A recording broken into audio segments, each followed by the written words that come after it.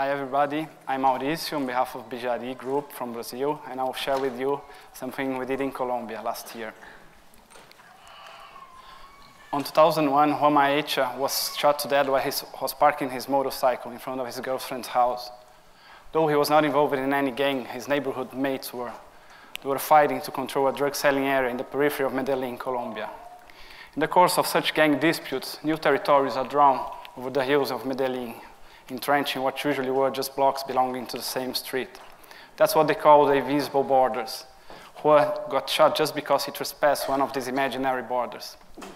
But this is not Juan, this is Manuel, his older brother, who's helped us recount the story of this project. As a matter of fact, Juan is one of the uncountable names written on the wall at the back of a local church, just for the sake of not falling into oblivion. Manuel, his brother, thought it absurd that for such a long time, his brothers and mates have been killing each other in the name of he doesn't know what. Santo Domingo Savio, this neighborhood, or as they call it, Comuna, was born in the 60s when Colombians who escaped the countryside guerrilla or were forced to downgrade from the central areas began to raise their humble houses in the steepy green creeks of Medellin's north-oriental valley. It remained a deprived area till the year of 2004 when the government decided to fight back narco-traffic and regain control over the ghettos.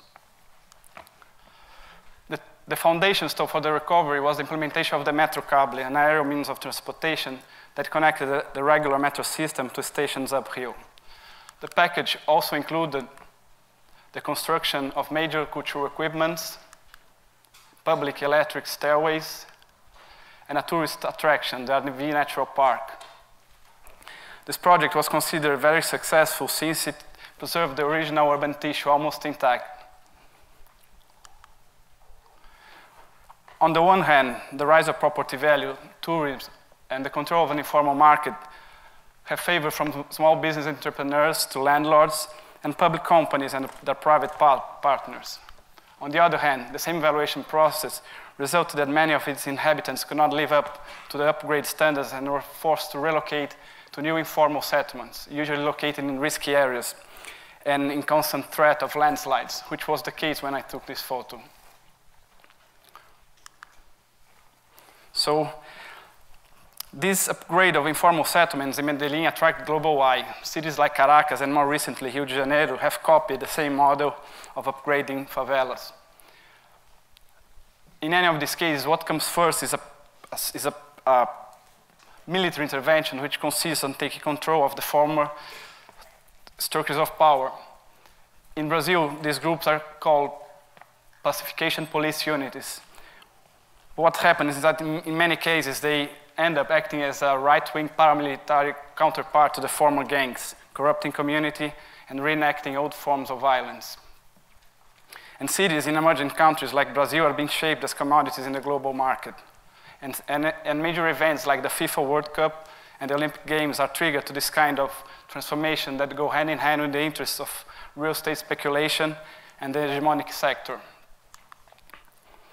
So, last year, BijaRi was invited to participate on MED11, an art event dedicated to investigate knowledge transmission in art practice.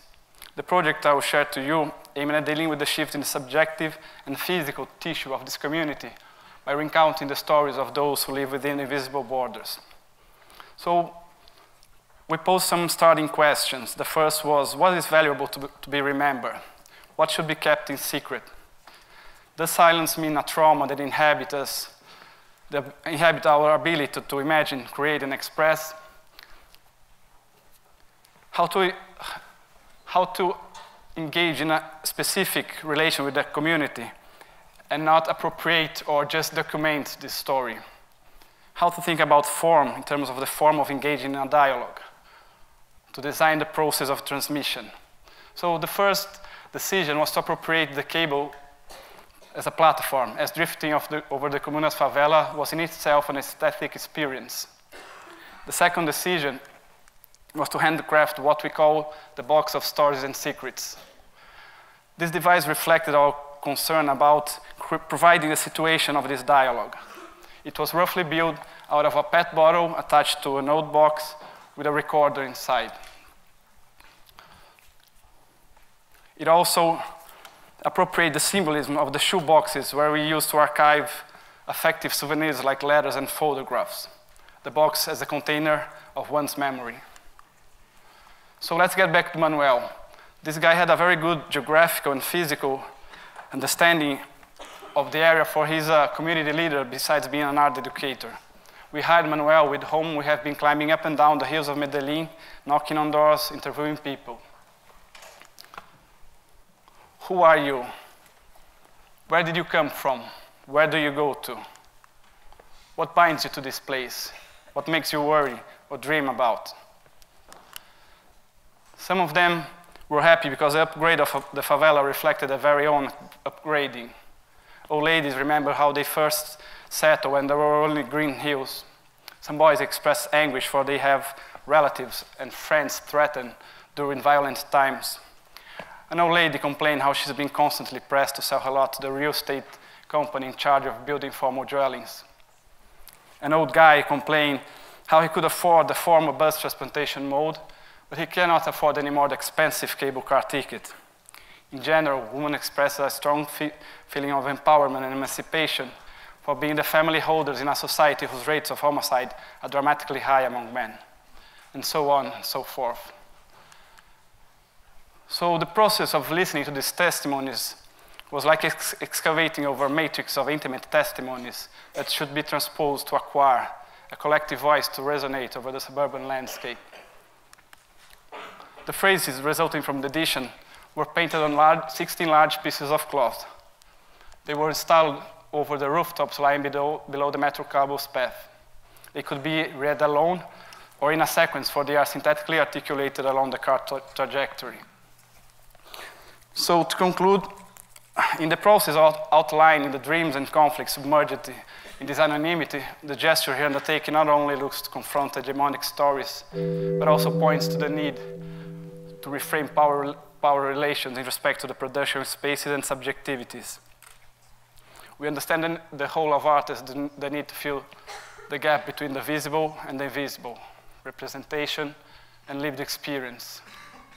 We set this intervention to unleash forms of symbolic description that can put in question and even forms of urban development and rethink our relation between our daily life and our political beings. Manuel referred to his art practice and how he could emancipate in the context of violence by understanding under which forms of social and conscious and unconscious repression he was living under. From this micro-political perspective, he envisioned ways to overcome the so-called invisible border, so he could help redrawing new cartographies from which build a better neighborhood. Thank you.